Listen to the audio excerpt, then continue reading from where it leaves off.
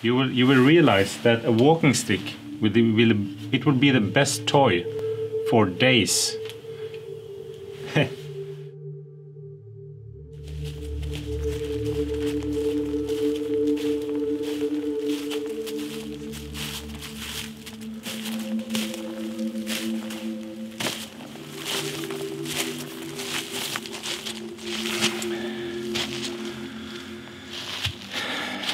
Hi there. Glad you could join me. Do you have a walking stick? Do you even need a walking stick? Well, that's up to you, I guess. But for me, especially when I walk in the mountains, for example, I always bring a walking stick, a wooden walking stick. So I thought that maybe we can have a look at how to do a simple project, a walking stick. So let's have a look. So here we have hazel tree, and I found that hazel is very hard. It's not very flexible when it is dry, not very flexible, and it's often very straight. So you can find a lot of ready-made walking stick almost. But what I wanted to say first, now, a walking stick is something that I think is much more important than just walking and keeping your balance. You can use it for when you wade over streams. You need some kind of walking stick. You can have it when you walk in rocky terrain. It's a third leg for you. And if you jump over something, when you begin using a walking stick, you will realize the many uses of a walking stick. And this walking stick walkthrough will be in two parts. So the first part now is how to get the material, and the next part is how to make it custom made. You see here carvings, and if you want some kind of surface treatment on it. So the first thing I want you to notice here is that this has been growing. This end here is your end that will point down. So this end here will point down, so it will be the other way around, because it is thinner up here and it is thicker here. And it's also because of the balance, because you wanted to have a little more weight here, up here, compared to down here. So it makes it easier with the balance when you walk. It's actually a big difference. If you have the right balance, the stick will basically walk by itself. Not really, but you'll feel the balance is better.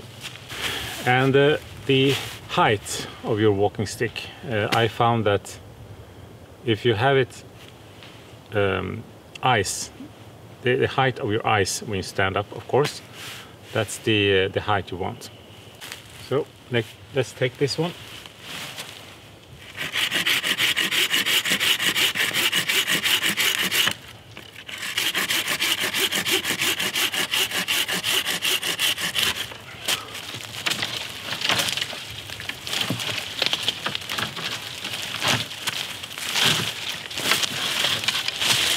So first we measure it, how long we want it.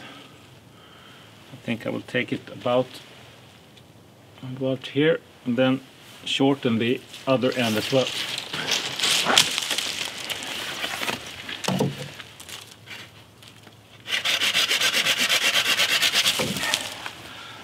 So the thin end will be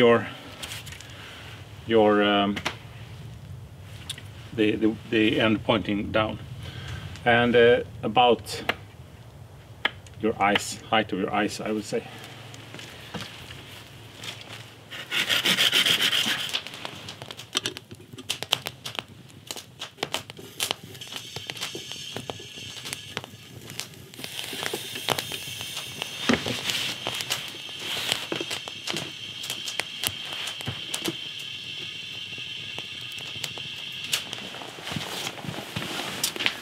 Next step is of course a cup of coffee. That's essential for any kind of woodwork like this. You need your coffee.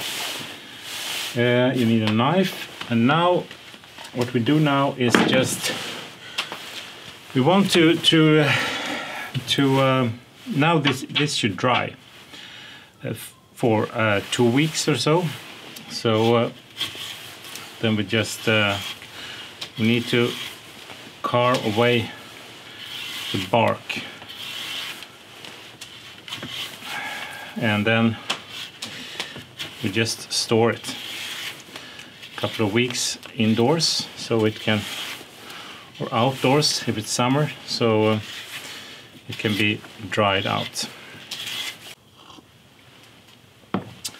And a walking stick is not just for walking. I realized that around camp, independent if you are in the woods or in the mountains hiking, you can use it for example, you can use it to dry clothes. When you have walked during the summer, your clothes are wet and sweaty, you can put them on this stick. Another thing is that you can use it for over your fire to